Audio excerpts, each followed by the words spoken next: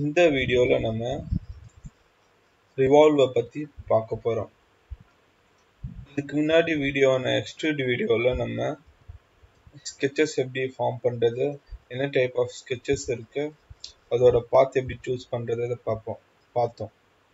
இப்போ இந்த வீடியோல பார்த்தீங்கன்னா வெறும் Revolve பத்தி மட்டும்தான் பார்க்க போறோம். ஸோ sketches பத்தி தெரிஞ்சுக்கணும்னா நீங்க எக்ஸ்ட்ரூட் வீடியோ பார்க்கலாம். Revolve.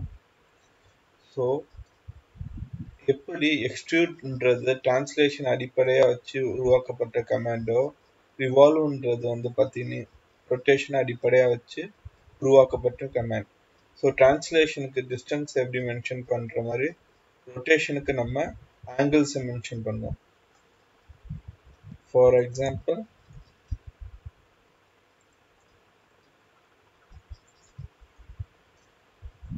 நான் சிம்பிளான ரிவால்வ் ஒன்று கிரியேட் பண்றேன்.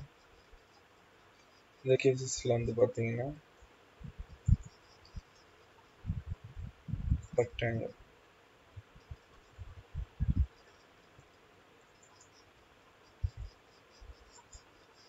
finish. ஸோ நான் ரிவால்வ் கமாண்ட்குள்ளே போய் இந்த ஸ்கெட்ச் ஃபார்ம் பண்ணனால ஆட்டோமேட்டிக்காக இந்த ஸ்கெட்சை ஃபுல் செலக்ட் பண்ணிடுச்சு. இல்லைன்னா நம்ம மேனுவலாக செலக்ட் பண்ண வேண்டியது இருக்கும். ஸோ ரிவால்வ்னாலே பார்த்தீங்கன்னா ஆக்சிஸ்ன்ற ஒரு விஷயம் பார்த்தீங்கன்னா முக்கியமானது. ஸோ இப்போ நம்ம பார்க்க போகிற ஆட்டோமேட்டிக் ஆக்சிஸ். ஆட்டோமேட்டிக் ஆக்சிஸ்ன்றது பார்த்தீங்கன்னா என்எக்ஸை பொறுத்த வரைக்கும் ஒரு axis with vertex point. So அந்த பாயிண்ட்டை ஸ்பெசிஃபை பண்ண ஒரு ஆக்சிஸாக இருக்கணும். ஸோ ஆட்டோமேட்டிக்காக நான் கிளிக் பண்ணும்போது பார்த்தீங்கன்னா ஸோ இந்த லைனை நான் செலக்ட் பண்ணாலே எனக்கு என்னோட ரிவால்வ் ஃபார்ம் ஆகிடும் 360 டிகிரிக்கு. ஸோ ஆல்ரெடி நம்ம எக்ஸ்ட்ரூட்ல லிமிட்ஸ்னா என்னன்னு பார்த்தோம். ஸோ இது ஸ்டார்டிங், இது எண்டிங். ஸோ இதில் ஆங்கிளை வச்சு மென்ஷன் பண்ணுறதுனால starting 0 angle, ending 360 degree. So நம்ம இப்போ என்ன பண்ண போறோம்னா இதே என்னோட ஆரிஜின் பிளேன். ஸோ அந்த ஆரிஜின் பிளேன்லேருந்து ஒரு 15 டிகிரி நான் ஃபார்ம் பண்ணணும் இந்த கட்டை. ஸோ இதில் என்ன ப்ராஃபிட் நமக்கு பார்த்தீங்கன்னா வேஸ்ட்டாக ஒரு எக்ஸஸ் பிளேனை கிரியேட் பண்ணோன்ற அவசியம் இதில் இருக்காது. இங்கே டைரெக்டாக நார்மலாக கிரியேட் பண்ணுற பேஸ் ஸ்கெட்ச்லேருந்தே உங்களுக்கு தேவையான டிஸ்டன்ஸில் உங்களால் ஒரு ரிவால்வோ ஒரு கட்டோ பண்ண முடியும். ஸோ அதே மாதிரி நீங்கள் 360 டிகிரிக்கு தான் வேணும்னு சொல்ல தேவையில்ல. இப்போ எனக்கு 180 டிகிரிக்கு தான் ஒரு ஒரு ரிவால்வ் ஃபார்ம் பண்ணேன்னா நீங்கள் 180 டிகிரிக்கு மட்டும் அந்த ரிவால்வை ஃபார்ம் பண்ணிக்கலாம். ஸோ இப்போ எனக்கு இந்த ஆக்சிஸ் தேவை கிடையாது. இந்த ஆக்சிஸ் வேணும்னாலும் நீங்கள் செப்பரேட்டாக கொடுக்கலாம்.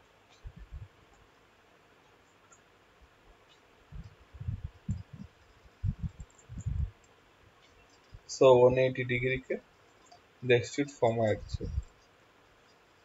ஆன்லைனில் நான் ஒர்க் பண்ணிட்டு இருக்கிறதுனால இன்டர்நெட் ஸ்பீடுக்கு ஏற்ற மாதிரி இதோட அப்டேட்ஸ் இருக்கும்.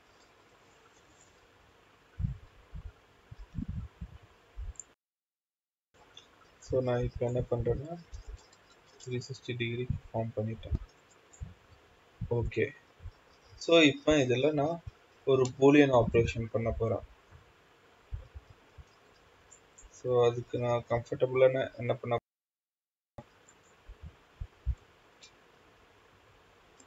இந்த ஆரிஜின்ல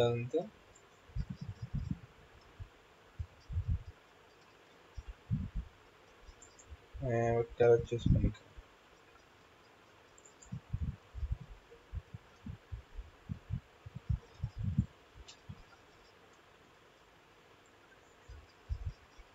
திருப்பி ரிவால்வ்.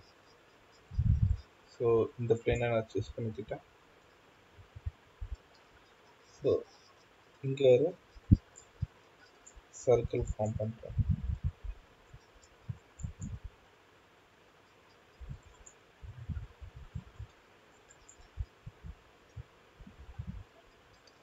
இப்போ பார்த்தீங்கன்னா இந்த சர்க்கிளுக்கு எந்த ஒரு ஆக்சிஸும் கிடையாது பேஸா.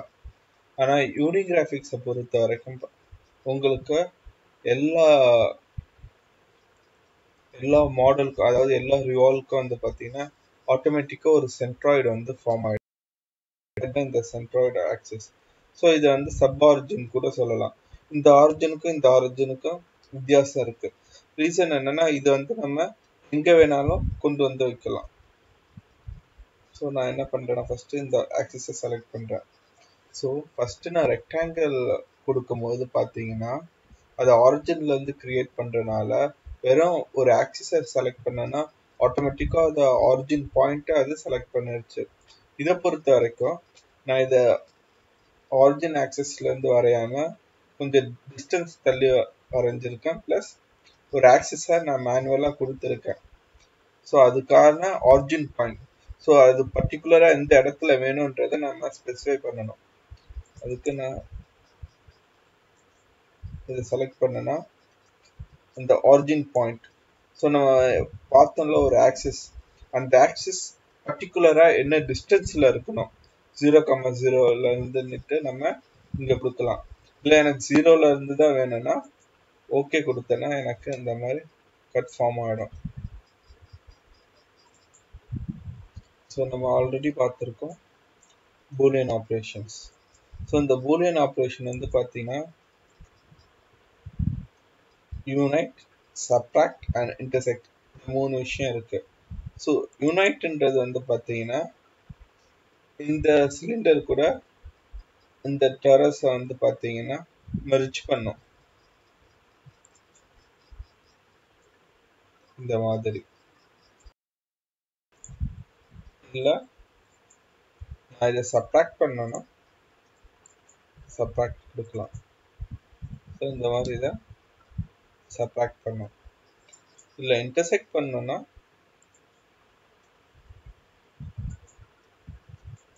இன்டர்செக்டும் பண்ண முடியும். ஸோ இதுதான் இதோட ஒன் ஆஃப் த ஸ்பெஷாலிட்டின்னு கூட சொல்லலாம். So combination of two solids, அதை வச்சு ஒரு பர்டிகுலர் சாலிடை கிரியேட் பண்ணாதான் நம்ம இந்த இன்டர்செக்டை யூஸ் பண்ணுவோம். ஸோ நீங்கள் வந்து 2 சாலிடை எப்படி கம்பைன் பண்ணணும்னு பிளான் பண்ணுறீங்களோ அதுக்கேற்ற மாதிரி உங்களோட சாலிட்ஸை கிரியேட் பண்ணிக்கலாம்.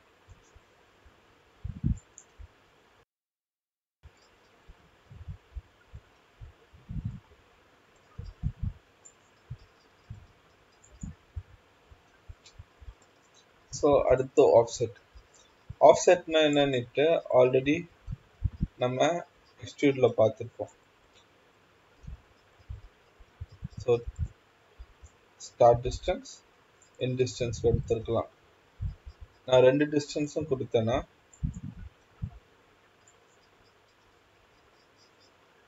எனக்கு இந்த மாதிரி எரர் ஃபார்ம் ஆகும். ஏன்னா இது வந்து ஒரு ரிவால்வ் ஆப்ஜெக்ட், எக்ஸ்ட்ரூட் ஆப்ஜெக்ட் கிடையாது. ஸோ எல்லா ஆப்ஜெக்ட்டுக்கும் நம்ம 2 சைட்ஸும் கொடுக்க முடியாது.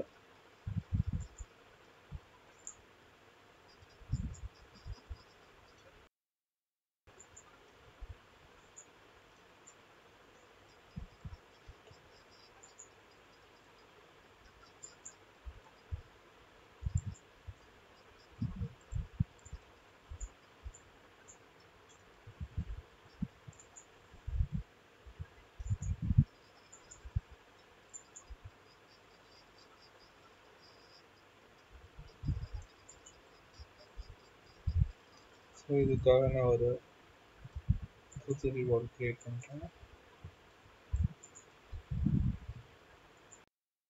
ஸோ இந்த ஒரு பர்டிகுலர் கமெண்ட்டுக்காக நான் இந்த மாதிரி பண்ணிட்டேன். So 2 sides. ஸோ 2 சைட்ஸ் நான் சொல்லும் போது பார்த்தீங்கன்னா இந்த ஆக்சஸ்ல இருந்து எனக்கு ஒரு சைட்ஸ் கிடைக்குது, இங்க இருந்து ஒரு சைடு கிடைக்குது. 2 கொடுக்கும்போது அதுக்கேற்ற மாதிரி என்னோட கட் வந்து உள்ள ஃபார்ம் ஆகும்.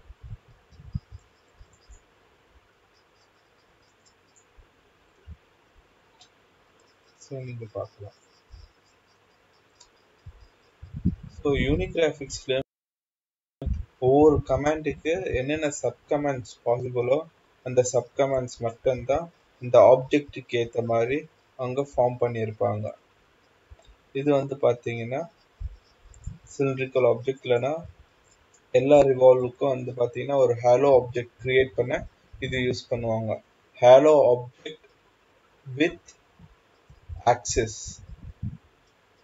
ஸோ அந்த மாதிரி ஆப்ஜெக்ட்க்கெல்லாம் வந்து பார்த்தீங்கன்னா இந்த ஆஃப்செட் ஆப்ஷன்ஸை நம்ம கொடுக்கலாம்.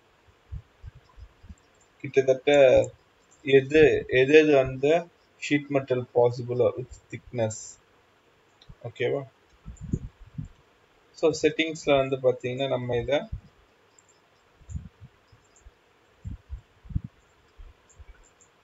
சர்ஃபேஸாகவும் க்ரியேட் பண்ணிக்கலாம். ஸோ உங்களுக்கு விஷுவலாக க்ளீனாக தெரியணும்னா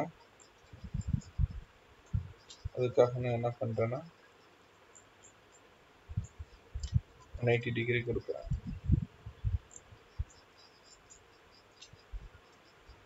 ஸோ நீங்கள் விஷுவலாக பார்க்கலாம்.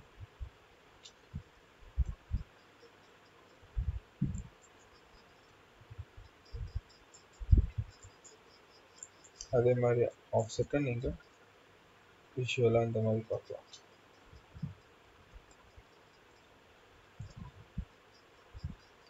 ஸோ நீங்கள் பார்த்தீங்கன்னா இந்த ரெக்டாங்கிள்லேருந்து 2 mm ஆஃப்செட் ஆகி அதுலேருந்து 5 mm. அந்த 5 mmன்றது இந்த ரெக்டாங்கிள் ஆரிஜின்லேருந்து டிஸ்டன்ஸ். அப்போனா இதோட திக்னஸ் வந்து பார்த்தீங்கன்னா 3 mm தான்.